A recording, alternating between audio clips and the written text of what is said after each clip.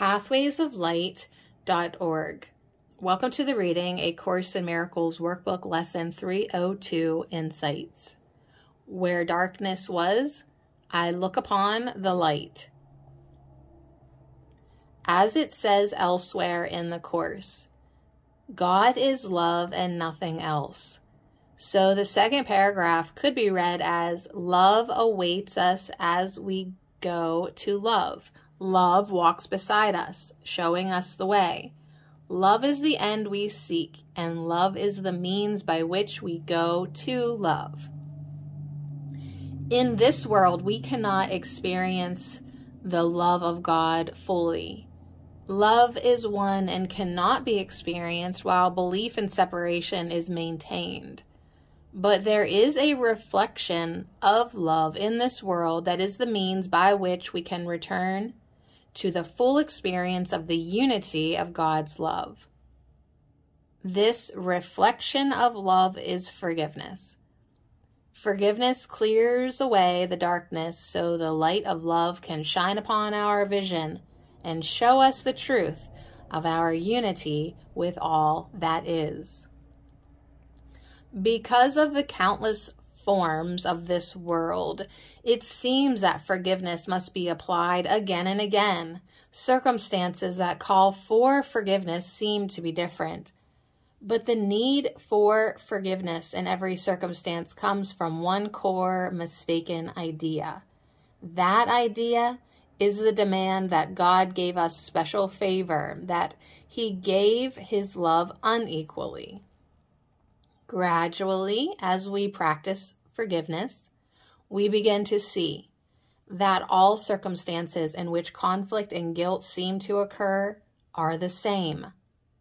The light of love shows us that where we believed there was division, there is only unity and wholeness. Where we saw guilt, there is only innocence. Where we thought there was harm, there was harmlessness. Love walks beside us and shows us the way to the full recognition of ourself, of love. Forgiveness lets go of the barriers to that recognition. As we let go of the veils, the clarity of our love that we share with God comes fully into our awareness, and we recognize God's world. We recognize heaven, the eternal, joyous giving and receiving of love. As I learn to attend the love that walks beside me, I will look only upon the light.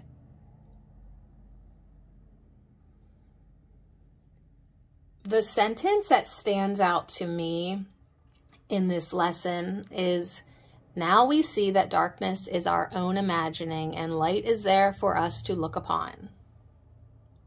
I see that I awaken as I recognize that the darkness I see out in the world is my own imagining.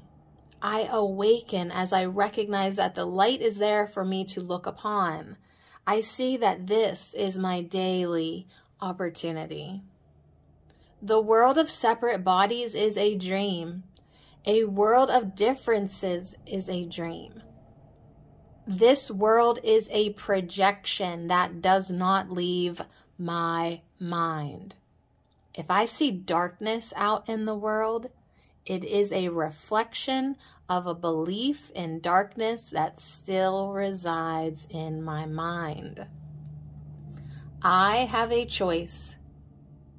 I can continue repeating projection from the past, or I can make the choice to recognize the light that is there for me to look upon. The choice I make depends on what I want to reinforce within myself. I am either holding the ego's hand or the Holy Spirit's hand with every thought. I would use this day as a practice to open my mind to the light that is eternally there to see if I am willing to see it. Today I can reinforce the dream or practice letting it go, seeing it for the nothingness that it is. The truth is, God is. Love is. There is no other. Am I willing to recognize love today, or will I try to make the darkness real? Today I am willing to practice opening to the truth that only love is real. Where darkness was, I look upon the light. pathwaysoflight.org